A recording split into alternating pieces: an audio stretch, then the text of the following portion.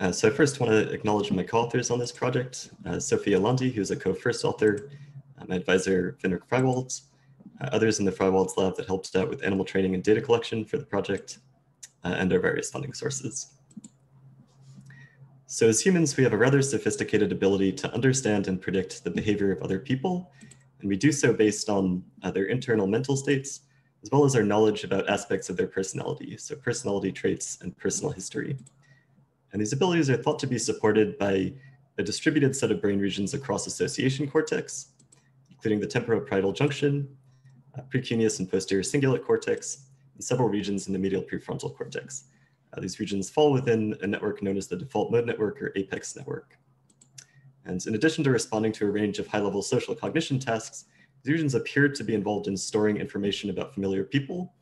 So if you ask humans in a scanner to think about specific familiar people, spatial activity patterns in these regions can be used to decode which person they're thinking about. And importantly, these regions don't comprise the entire default mode network, but rather constitute a subset thereof. So in humans, based on functional connectivity and task data, you can find multiple interdigitated subnetworks of the DMN, one of which is involved in social cognition, the other which has been argued to be specialized for episodic recall, and by others to be specialized for spatial reasoning or navigation. So in this talk, I'd like to discuss the evolution of this specialized system for social cognition in humans.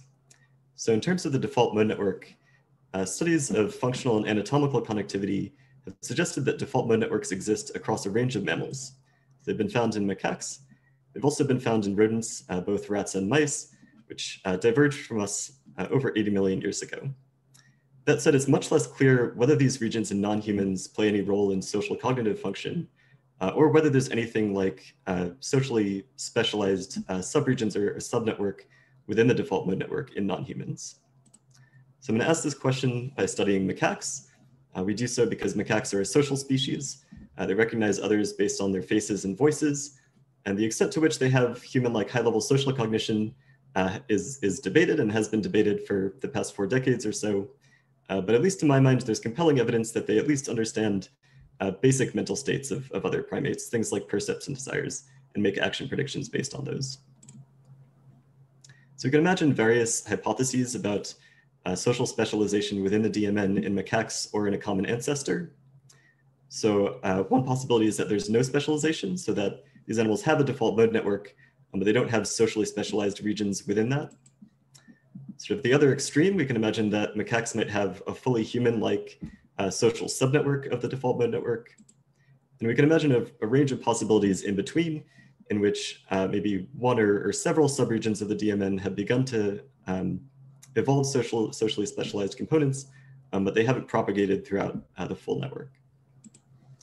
So we're going to test this using macaque fMRI. This is a powerful method, as Alessandro mentioned, for sort of searching for specific functional signatures across the entire macaque brain.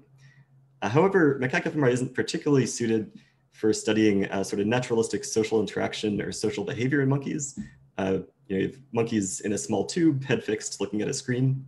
That being said, what we can do relatively easily with macaque fMRI is have them fixate and show them images, images of faces and non-faces. So here we're going to capitalize on the fact that in humans, these regions don't just seem to respond to high-level social cognition tasks, but also, as it turns out, respond when you just perceive an image of a familiar face relative to an unfamiliar face or a familiar or a non-face object.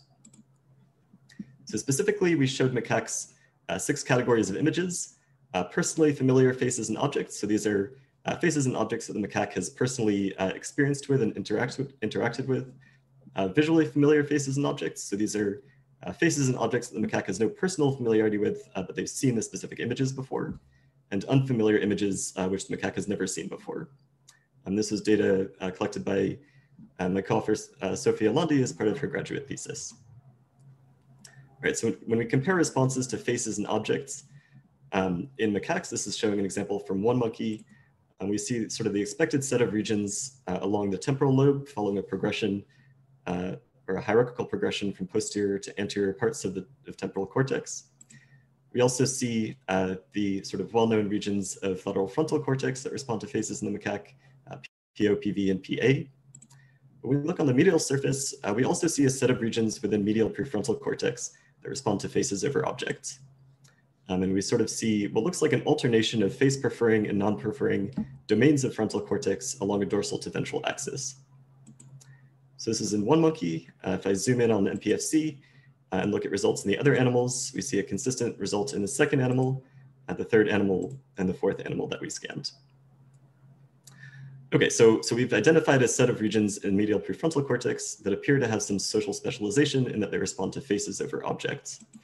We then wanted to compare the anatomical and functional properties of these areas to what we know about corresponding social cognition areas in humans. So we'll do so by comparing their anatomical organization, their response profile across multiple categories, and their functional connectivity in the resting state. So in terms of anatomical organization, there's sort of immediately a striking parallel with the organization that's been observed for human social cognition regions, which is that in both species, you see this sort of alternation of socially preferring and non-preferring domains across the dorsal to ventral axis in mPFC. We next wanted to ask, is this a pattern that we're sort of reading into the data into a noisy response, or is that actually a reliable pattern of response in our data? So to do so, we split our data in half. In each animal and hemisphere, we can define at least 3 subregions of mPFC that respond to faces over objects. So we define the peak coordinates of those regions and the peak coordinates, or the coordinates of 2 non-face preferring areas between those 3 regions, then draw splines between those coordinates, and we extract responses to faces versus objects in left out data. And this is what we see. In the left hemisphere in our left out data, we see a consistent alternation between face preferring and non-preferring zones of mPFC, and a similar pattern in the right hemisphere. So this pattern of alternation appears to be a reliable pattern in our data, both across halves of the data, across hemispheres, and across animals. All right, we next want to ask about the response profile across multiple conditions in the experiment. And our expectations from human research are 1, that we'll see a response to familiar faces over unfamiliar faces, and 2, that we'll see a deactivation to non-preferred stimulus categories, namely objects. And this is something that's been observed in prior human studies focusing on socially responsive regions of mPFC. This is an example from a social cognition task, but also is characteristic of other regions in the default mode network that they tend to deactivate relative to baseline to non-preferred stimulus categories. All right, so to do so, we do a leave one run out ROI analysis. So we take n-1 of our runs, extract the top 5% of face responsive voxels within a search space, and then extract the responses of that region across categories in the left out run to avoid a non-independence error. And I'll first show you what this looks like for regions of temporal cortex. So this is a search space consisting of area TEO, which contains face area ML. When we apply this analysis to this region, this is what you see. So you see a strong response to all the face conditions over objects, about a 4% signal change dynamic range, and a slight preference for familiar faces. Okay, we'll now look in mPFC. So we defined 3 search spaces for mPFC, spanning ventral to dorsal mPFC, defined based on Brodmann areas. When we extract responses in ventral PFC, this is the pattern we see. So the strongest response is to familiar faces, sort of a low to baseline response for unfamiliar faces, and a deactivation to objects. And we can test the face and familiarity effects using a linear mixed model with animal included as a random effect. We find that these are both highly significant. In middle medial prefrontal cortex, you see a very similar pattern of results. And in dorsomedial prefrontal cortex, we see a similar pattern, although somewhat weaker, and an overall deactivation relative to baseline. So this suggests that these socially preferring regions in macaque and PFC have somewhat similar functional profile to corresponding regions in humans, in that they prefer familiar to unfamiliar faces and deactivate to objects relative to baseline. All right, lastly, we're going to look at the resting state functional connectivity of these regions in macaques. So based on human data, we expect that these regions should be functionally connected to other parts of the default mode network.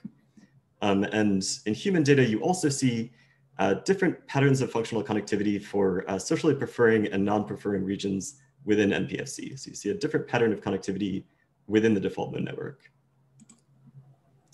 All right, so we'll first look at the pattern of functional connectivity for a ventral face-preferring seed in macaque mPFC. And this is the pattern we get. So you see a clearly default mode network-like pattern of functional connectivity, including other regions in the medial prefrontal cortex, posterior cingulate cortex, parahippocampal gyrus, dorsal STS, and an intriguingly TPJ-like region of lateral parietal cortex in Brodmann area 7A. And when we then look at functional connectivity of an adjacent non-socially preferring region of mPFC, we again see a pattern that looks much like the default mode network, but this pattern doesn't differ significantly or substantively from the pattern that we saw from the socially preferring seed. So we find that these regions of mPFC do fall within the default mode network in terms of functional connectivity, but we don't find any evidence of distinct subnetworks within the DMN in other parts of the default network in macaques, unlike in humans. All right, so to summarize, we've identified a set of socially preferring subregions of macaque and mPFC. We find that these regions are similar to corresponding human areas in terms of anatomical organization, response profile across multiple categories, and resting state functional connectivity. And getting back to our hypotheses, these results, we think, rule out the hypothesis of no specialization. They indicate that there is some early social specialization in the macaque. They're most consistent with a hypothesis of partial specialization, in that we only find this within mPFC, not in other parts of the default mode network, and we don't see evidence for distinct subnetworks of the default mode network throughout association cortex. That being said, we can't rule out the possibility of a fully human-like default or social subnetwork of the DMN. It's possible that we might find this with something like a more active social interaction or social cognition task, or with more sensitive methods like electrophysiology. All right, thanks for listening, and I'm happy to take questions. All right, thank you very much, Ben. Again, a lot of applause for you. And again, on behalf of everyone, all the attendees, very beautiful talk and very clear. Again, while I'm waiting for the questions, so I had the first, let's say, I mean, again, very beautiful technique that you can, as you said, like really visualize the activity of whole brain using this fMRI technique. One question that comes to mind is, can you think of, let's say, a behavioral task where you could, and also other techniques where you could also test the causality of these networks, like for social behavior? Have you thought about, or is that in your plan, let's say?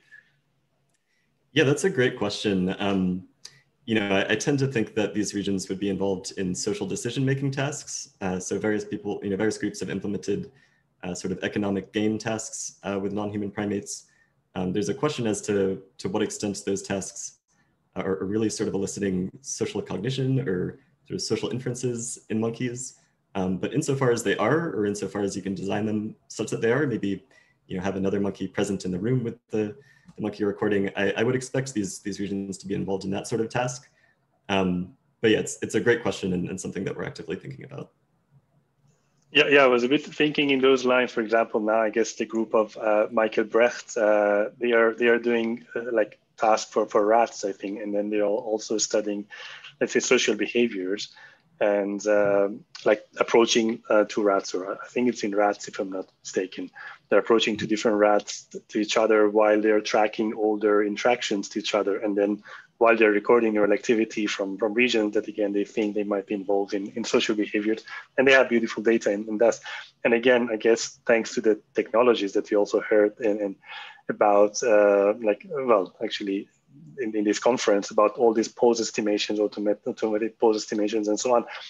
Again, if one could imagine, as you said, rather than just images, bring in other monkeys and then try to somehow look at those interactions would be, I think, amazing. I do not see any questions in the Q&A.